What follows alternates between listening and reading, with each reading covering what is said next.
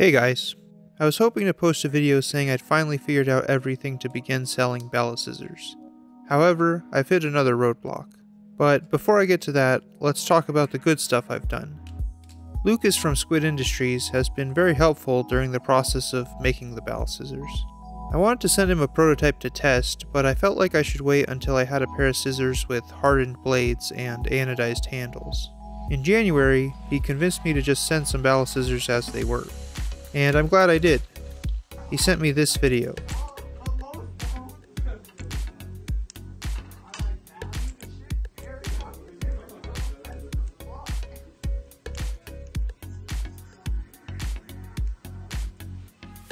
He's way better at flipping than me, so this gave me a huge boost in confidence in my design.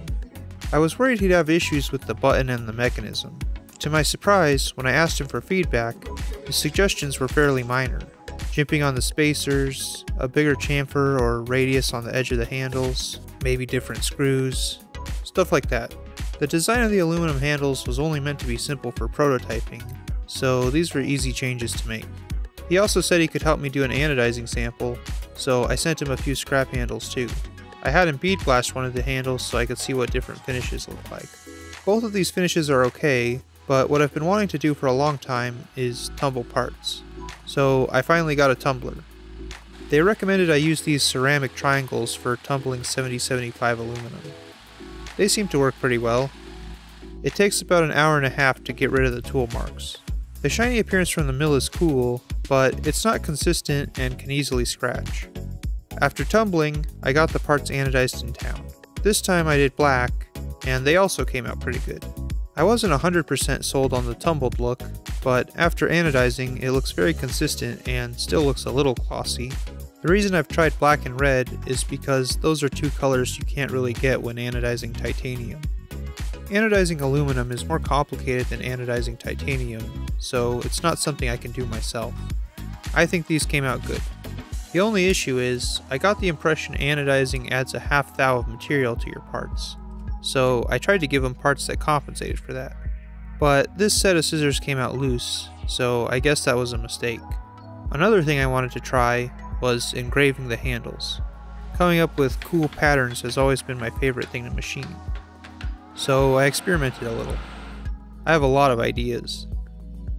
Some of these patterns can double the time it takes to make a handle. I'm not sure if it's something I'll be able to do on every pair of scissors. So I tried a less crazy design too. Last time I gave the parts to the anodizer, I kinda just crammed them in random containers. I thought I should start figuring out how to manage bigger quantities of parts. I 3D printed a little test tray, but I didn't think there was really enough room for my fingers.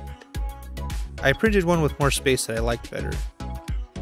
Now there's less temptation to just dump it all out.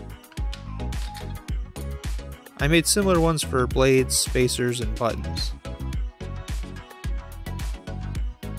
The printers were taking like 14 hours, so I tried using Maker's Muse's faster print settings, which were able to cut print times in half.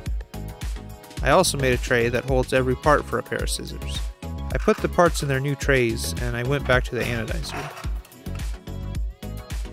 And this time everything seems to be the correct size. I think I'm happy with how the geometric patterns came out anodized, but I wasn't happy with how the text engraving looked. It was difficult to see, and the anodizing made it worse. I decided to try laser engraving. I found a company in town to do it, and I'm very happy with the results. I'm surprised how crisp it looks. And yep, I'm patent pending. That was a difficult process that took up a lot of my time last year. When I finally get approved or rejected, I'll probably make a video about it. Okay, let's talk blades. Last video, I made some big improvements to making blades. I was doing tests with A2 steel, but on the real scissors, I want to pick something that won't rust. So I got more CPM 154 blanks laser cut. But this time, I also got them double disc ground, which means they're very flat and much closer to the correct thickness. I made a new Op1 pallet for these blanks. Then Op2, I clean them up a bit more, and I countersink half the blades. Then I tapped the others. Then I heat treated the blades. Then I even surface ground the blades to really make sure they're flat and on size. Because they're hardened, and I'm only taking off a small amount of material, this went much better than in the past. I then hard milled the outer contour and pinholes to the correct size. Then I hard milled the bevel. Lastly, I slot the tabs so I can snap them off. I got another new machine too. It's a horizontal belt grinder. I thought it might be perfect for these blades. I can clean up the extra material left from the tabs on 2 of the different wheels. Then I can tumble the blades. I'm still kind of figuring this out, but this big ultra aggressive media seems to be able to remove tool marks in the hardened steel in a few hours. All that's left to do is sharpen the blades. I made a little jig I can put the blade in. There's also a couple screws I can use to keep it square against this third platen. The platen has its own fence, but I thought if I shift things over, I'm even less likely to grind into the wrong part of the blade. But now I can sharpen the whole edge in one shot and not worry about grinding a curve into the blade. The disadvantage is only one section of the belt gets worn down at a time. I can raise and lower the platen to a new area when needed. I'm just trying to go slow anyway. I got a variable speed drive for this reason. I could tell when I got a sharp edge when it would catch on my fingernail. Then I could put everything together. I also was able to find a company in town to make pins for me, which means now I have stainless pins. And I got custom washers a little while ago. Everything seems pretty good.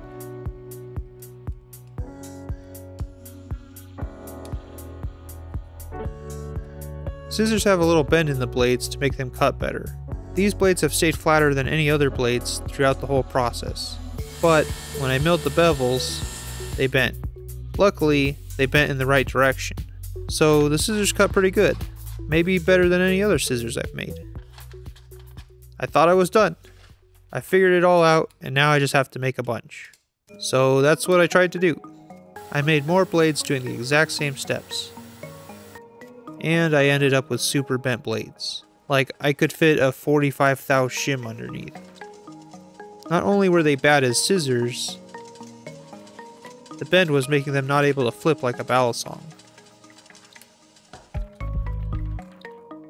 Tried again, and I got the same results.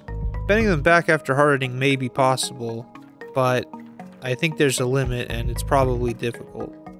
Double disc grinding, quench plates, surface grinding, I've done everything to keep them as flat as possible, and yet somehow these are the most warped blades I've ever made. I thought I must have just got lucky the first time and that I didn't have a reliable process. So I decided to try something different. I decided to have someone else heat treat the blades. Right now, it seems like my biggest bottleneck for selling scissors is heat treating. It's always a full day of work and I can only do 8 at a time. But I'm worried I'm getting worse results the more I do at once. So I thought I should at least try sending some blades out to a heat treating company with big vacuum furnaces. And here's the blades I got back. You can see the blades haven't discolored at all. Also, unlike my attempts, none of the holes warped. But I did get an extra hole somehow. Maybe that's my fault for making it too thin. I'll just ignore that for now. I did 4 blades with no bevel, 2 with rough bevels, and 2 with finished bevels. I had high hopes on the finished bevels. It would be nice if I could skip hard milling the bevels, but the blades came back with a bend in the wrong direction. At least it's not 45 thou bend, but bend in this direction makes them not work as scissors. And it was the same issue with the rough ones. So I tried machining a couple of the blanks with no bevel. I was hoping the process they used might have put less stress into the steel, but there was no improvement. At this point, I was pretty sure the problem was that I was removing too much material from only one side. By having a bevel the way I do, I'm removing a lot of stress in one side, but not the other. If it was a knife, I'd machine a bevel on the other side too, and it'd even out. But I can't do that for scissors. Maybe I could shrink the bevel, but I'd rather not. I decided to see what would happen if I machined the rough beveled blades.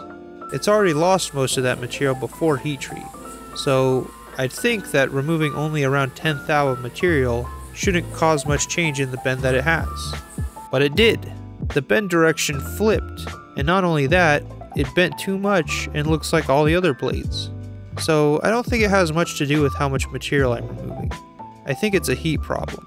I got new, sharp tools, and this time I tried machining the bevel with coolant, and it came out way flatter.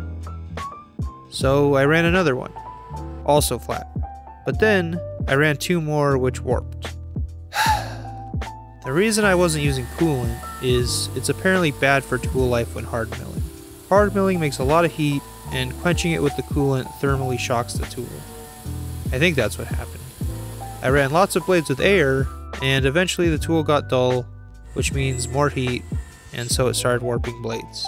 Then I used a new tool with coolant, and it probably got dull even faster.